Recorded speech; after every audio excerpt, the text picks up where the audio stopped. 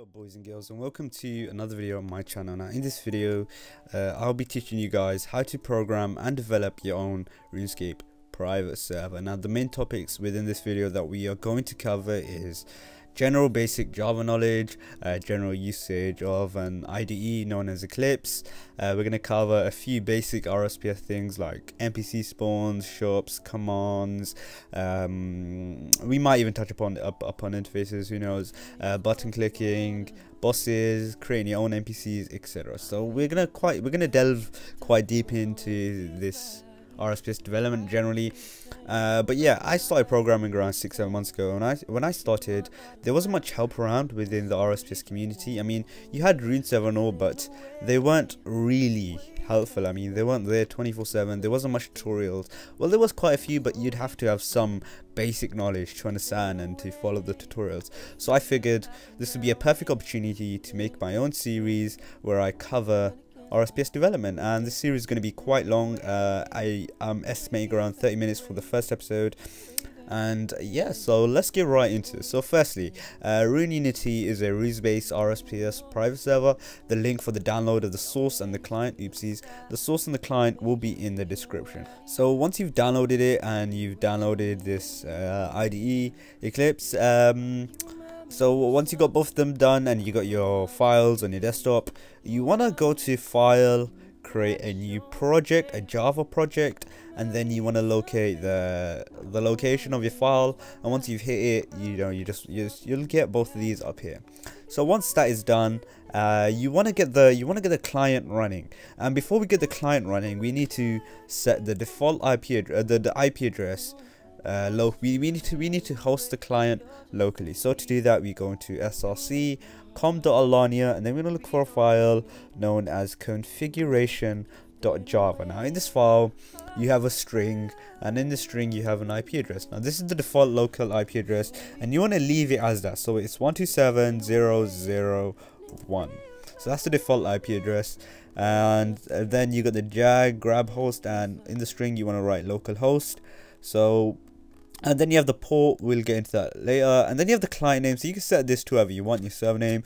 So for now we're going to set this as test, we're going to set this as RSPS Hobo, and we're going to set this as subscribe and like. So we're going to set it as that, and then we're going to leave the client version, and the rest you don't really need to know. These are just packet sizes, etc. We'll probably delve into that real later on, because those can get quite confusing. So once you've done that all, let me just quickly relaunch it just to show you how it's done. So once you've done that, you want to go to client, you want to hit run as, then you go to Java application, and then you're going to see client.com.alania. So then you want to click OK, and then it's decompiling and processing all your code. And then you want to go to source, and you'll do the same. You'll see something called server, and you just want to hit that. It's really self-explanatory, guys. There's not much confusing about it. So once you got it up and running, you're probably wondering, how do you make yourself owner rank? So I'm going to quickly dive into that. You want to go to a folder which is called data, and in this folder you have another folder called saves. You're going to go into that, and then you'll have a folder called characters, and then you'll see a JSON file with the account folder pre-created, already created. And then you go into that file, and you want to set your staff right as owner or developer. I personally prefer developer, as they have more tools to help you program. Alright, so once that being said, you should be a developer rank, and then you're good to go. And now you're ready. Once you've done exploring server, you are ready to do some awesome programming. So what should we get into first? Alright, we're gonna get into NPC spawns. As you see, I was messing around with a few previously. We're gonna get into NPC spawns. We're gonna head over to a file which is located within the data folder, and then you go to def or definition, and then you'll see two files: a text file which contains items.txt. So this file contains every single item within the server. So this is quite a large file, and I highly recommend you do not toy around with this unless you know how to use it. So I'll just show you a quick example of how to use this file. So we're gonna go head over to drag and claw, and as you see, the item ID is 14484. So if you were to spawn that item 14484, we should get up here, dragging clause appear in our inventory. And then there's an example of the value. So the value means, so as you can see, we have a general store hidden under this Cerberus, which I was messing around with. The value is 8 million. You can set the value here, guys, if you want. I was messing around with it earlier, so you can change that to whatever you want. That's the alking value. So how to explain this? So if someone were to alk it or something along the lines of that. And then you have stackable, true. You do not want it to be stackable, nor do you want it to be noted, so we'll keep that as false. Double-handed, yes. Equipment type, weapon. So what that means is, if I were to set it as weapon, it would slot in this little placeholder right here. If I were to create it as helmet, it will slot in the helmet. Of course, we don't want to do that, but that's just an example. And then we have is weapon. We'll leave that as true. The value is true. And then we have the bonuses. So let's say we want to change the bonus to 100, just for example, and we'll change this to 100. We'll change everything to 100 to show you how it works. And this is just basically change the item stats. And 100 requirement, so the skill is 0. I'm not sure why that's 0, but whatever. So we shall save that, and if I were to do a command, I think it works the same. I did this before. Reload shops, I think it was. Not too sure. I think it was that. Let's see. If it wasn't, we'll just restart the server and I'll show you. Alright, it was reload shops. So as you can see, our stats have changed. So that's pretty much how you change item stats. So we're going to cross that out. And let's get into NPCs. Now let's say we wanted to change, let's say, okay, so here we have NPC definition. Now this is the file which defines the NPC. Now let's say we wanted to spawn, let's say I'm looking for a Scotizo 72. So the NPC ID for Scotizo is 7286. Now in this file we have the definition for combat, its size, if it's aggressible, retreats, blah blah blah, respawn, and basically you can alter these. You can change to whatever you like. So here we have we're going to replace Cerberus with this. And I forgot to warn you guys, make sure you're careful with JSON files, as they are really tedious in my opinion. If you make the slightest typo error, it will just cause you a daunting error, and you do not want that. So yeah, I highly recommend make sure you're careful with JSON files. So once you've done that, you're gonna relaunch the source. We don't need to relaunch the client, so you're gonna relaunch that, and we should be able to replace the Cerberus with Scotizo. We can also set the coordinates. Also, I forgot, we want that to be false, yes, and we want the radius to be 0. So coordinate, meaning, do you want this NPC to move? No, so we'll set false. The radius we'll keep to 0. So once that's done loading, it should tell you in the console that it is launched, and yep, let's see if it worked. And there you have it, boys. You have Scotizo. Of course you don't want that, but this is just an example, meaning that you can change your home to wherever you want it to be. Now before you guys do download this server client, make sure you guys do give me credits and the release, of course, because you know a lot of my hard work went into this space. I have been working on this server for a couple of months before I released it and hosted it. So yeah, with that being said, that's NPCs pretty much done. Oops, sorry about that. NPC is pretty much done, so we can cancel these two files as we don't need it. Now let's get into the shops. So as you can see, we have shop donation 1 or donation store 1, and let's say you want to change some of these items. So as you can see, we have a blue dreadful shield. You know what, I'm not too fan of custom, so we're going to remove that. We're going to look for the item ID 18903. Now to load up this small little cool interface, you hit Control F on Eclipse and it should load it. So this basically just searches for the whatever you want on the specific file you're in. And oops, 1 second, give me a sec, guys. Our thingy just disappeared. Yeah, give me a sec, boys. I hate when this happens. Nope, we want it like that. Okay, cool. That looks better. Alright, so 18903. We're gonna open up the console within the game, and we're gonna search for what item are we gonna search for? Let's search for. Let's see what happens if we search Scotizo. Nothing comes up. Okay, find Elder Mall. Do we have an Elder Mall? Yes, we do. Alright, so item 4450. So we're gonna replace that. We're gonna replace the blue dreadful shield with an Elder Mall 1450. I think that was the correct item ID. Okay, never mind. It's 4450. So there you have it, boys. So we just simply replaced it, and now for the changes to take effect, we do : reload shops. Give it a second, and Okay. Oh wait, never mind. Alright, so okay, I made an error. Let's not use an elder mold. That is a bad example, as I completely forgot we had an elder mold there. Let's search for magma blowpipe. Magma blowpipe. I'll find magma. Okay, 12927. Item 12927.1. So this is a magma blowpipe. We're gonna replace it for the elder mold. That was an ID again. It was 12927. 12927. So, as you can see, we just replaced the donation store, the elder mold, with a magma blowpipe. So if you were to do reload shops, a magma blowpipe should be in there. There you go, boys. So here you have a magma blowpipe. So it costs 100 donation points. Now let's say you don't want it to be 100 donation points. You want it to be 10 donation points or 60 donation points. Yeah, 60 sounds like a reasonable price. So we're gonna head over to our source and we're gonna look for container import.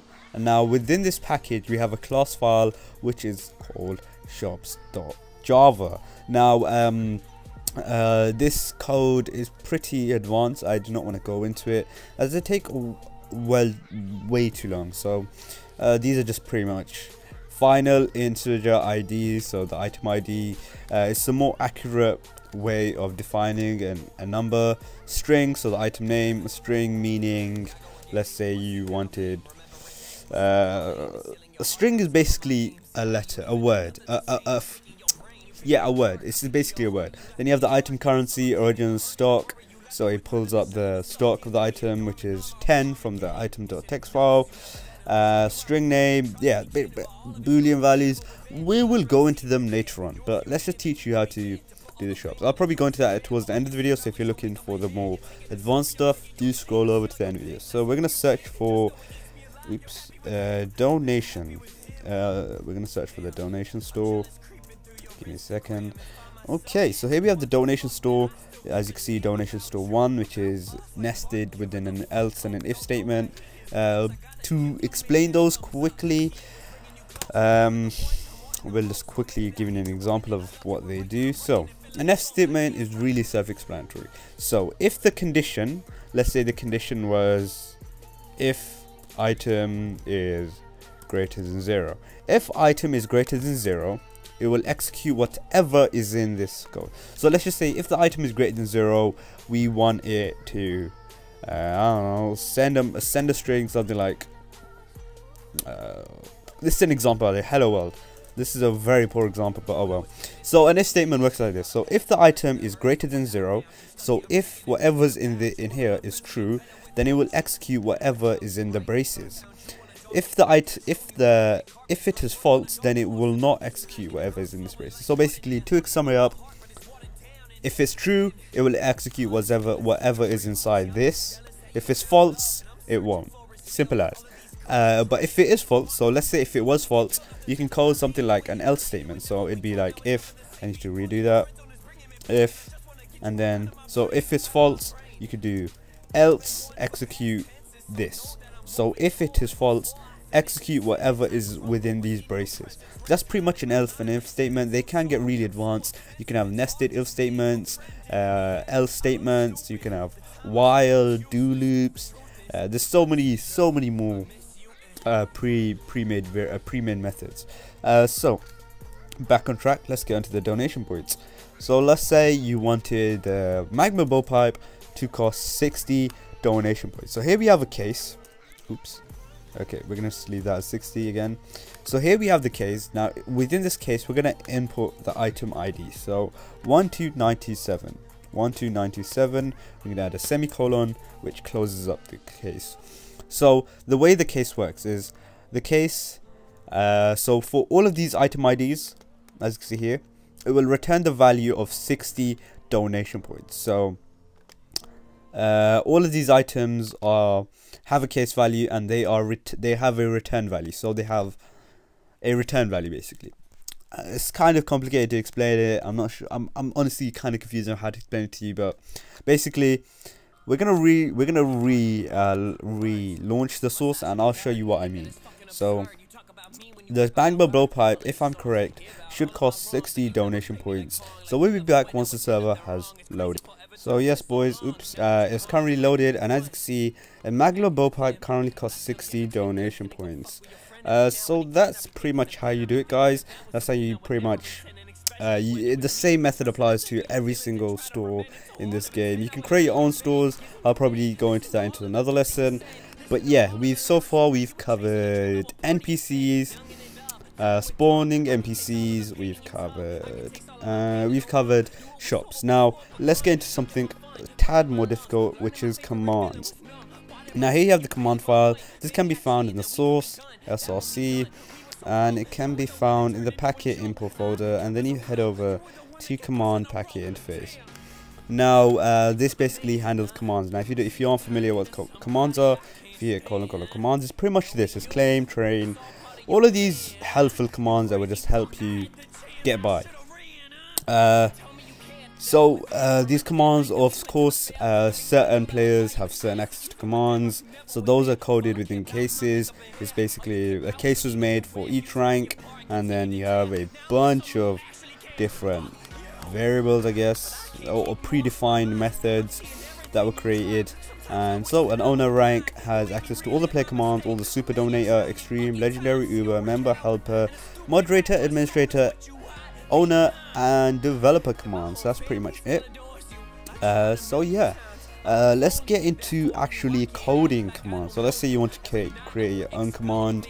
We're gonna do that right now. So let's say you want to create a command, for example, barrels. Let's say you want to create a command to barrels, which teleports you to, of course we have the interface for it. Where is it? Barrels minigame. Let's say you want the command to teleport you to barrels, the minigame. Okay, so we're gonna need data on. You can access this by pressing the button just below your escape button and hitting data on there. So here we have the codes. Alright, so we're gonna keep that, and let's say you wanted, so we're gonna use an if statement. I've touched upon this briefly before. So just create this. So if command, this is gonna get quite advanced. If command 0 equals, I hate this, ignore case, and we're gonna, in the brackets, we're gonna have a string barrows. Okay, so okay,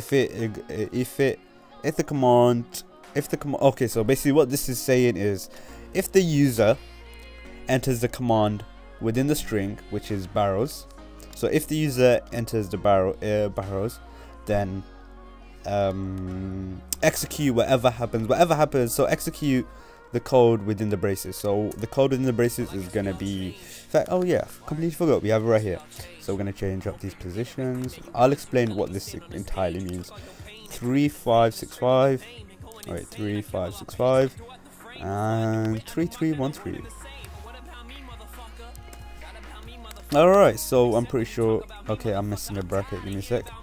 Okay, so to explain this, if the user enters the command barrels, it's going to execute the code within the braces, which is the teleport handler, which teleports the player to the coordinates which are entered within this bracket, and the teleport type is going to be a normal type.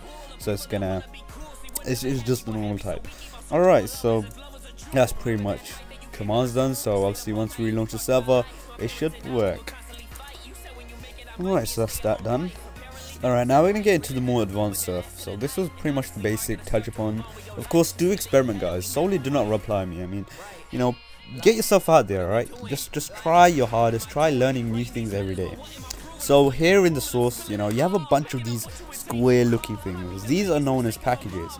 Now, packages, the way they work is you can have a protected value, which so you can have protected methods that only execute within the package. So it'll only execute within this package if I were to create a protected method. So we create our own method, which is bed. So yeah, like I mean an actual bed, a bed that you sleep on. So I already went ahead and defined some of it. As you can see, we create a package and we create a class. A class in Java is these small little files. They basically like blueprints in Java to create objects. Now we defined our object. We defined it with a string, a name. So it has a name. We defined it with a size, an integer, which an integer in maths is literally numbers, so it holds a size. If you're gonna use maths with coding and you're gonna make methods, make sure they are ints. Then you have a byte, which is a more accurate version of an int. I can't remember the exact value it holds, but it's just basically how long the bed will last. Then you have double, which is a decimal value. So a double is basically let's just get an example. So let's just say we wanted the weight to be weight equals 54.4. This is just a clear example. Of course it's going to cause errors, but yeah, let's just say the weight equals that. As you can see, because we defined it as double, so that means it should work. A float is also an accurate number. I can't remember the exact value it holds. It was a really large number. It was like 2 to the power 31 to minus 2 to the power 31, something along those lines. I'm not too sure. Then we have a public boolean. So a boolean is basically true or false. So I went ahead and decided to find the bed as true or false. So if the bed was comfy, if the bed wasn't comfy. So basically, if the bed is comfy, we're gonna write comfy, for example, equals true, meaning the bed is going to be comfy. That's just an example. And then you have public static integer number of pillows. So as you can see, it's a static. Static is just basically, if it makes sense, use static. There's no real definition of static. I mean, once you get a hang of Java, you'll soon come to realize why it's needed. So here you have a number of pillows, and of course, that's pretty much the methods. Of course, there's so much more. There's loads more that comes to Java. Like I'm talking about methods, predefined methods, etc. Then you have primitive operators. Now, what primitive operators are? So let's say if you're to do integer sum. Okay, so you know what, we're gonna do this outside of the bed class, because obviously we do not want to cause errors. So we're gonna create a new class. We're gonna do, oh okay, this is a project, oops, my bad. So we're gonna create a new class, and we're gonna name this size. Yeah, we're gonna name it size. Size.java. We should have made it capital, but oh well. So in the size, we're gonna import. Okay, we will do the imports later. So we're gonna do integer size 1 equals 50 plus 10. Integer size 2 equals size 1 plus 66. We're gonna do integer size 3 equals to size 2 plus size. Okay, wait, my bad. We're gonna do size 1 and size 2. So what this basically means, so size 1 is equal to 60. 50 plus 10 is equivalent to 60.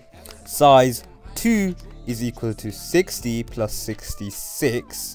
Size 3 is equal to size 1 plus size 2. So we're just using primitive operators. The same applies to subtraction. So if we were to copy all of this and add in, oh wait, we need to give them new names because we already called upon them. We'll name it to we could do minus, you can do division, subtraction, modulus. There's so many primitive operators within Java, but yeah, that's pretty much adding and subtracting and maths. I mean, there's a lot more maths. You have math seal, maths random. You have so many more. There's so many more maths operators in Java. Another thing I wanted to show you was increments and decrements. So what they are is basically, let's say if you have to assign a value equals to 5. Let's say to give a value of 5, and let's just say okay, let's say we had 2 values. Okay, wait, my bad. All right, we're kind of grasping at straws here. So let's say you have integer num1 and you had integer num2, which equals to 10. If we did num2 plus equals num1, and we just added in a plus equal. Okay, wait, that's causing an error. Give me a second, guys. Alright, so if we had num2, num1, let me just think. Give me now this is gonna cause errors, of course. So basically what this is, so let's say if you have integer num1 or integer num2. So basically num1 will be 6, this will be 9. I'm not sure why I'm going into this. In fact, it's not even relevant, to be honest. We're learning about freaking RSPS. Alright, this is so pointless. Well, just the last part at least. The actual part about beds and all of this actually, you do need to learn more about this. So make sure you guys get into that. And let's see what else we can get into. So here I have all the code for the Zolra. It's not fully done. I mean, I was working on it, but I still fully haven't completed it. Then you have all the combat scripts for all these bosses. You can create your own combat scripts. They do tend to get quite advanced, as you can see. Next, of course, does get quite advanced. So make sure you guys obviously do try to get better. I mean, one day you might be able to code your own combat scripts. So yeah, I mean, that's pretty much the end of episode 1, guys. I'm not sure what to say. I mean, I did say it was gonna get very basic. This is the first episode, guys. So if you guys are finding this too easy, then of course it gets a little harder. I mean, we will hope to soon get into interfaces, client work, packet sizes, etc. So yeah, hope you guys did enjoy this video. Please be sure to leave a like, and if you do download this base source and client that I released on Rune server, make sure to rep me, guys, and I'll see you guys in the next video. Peace out, boys.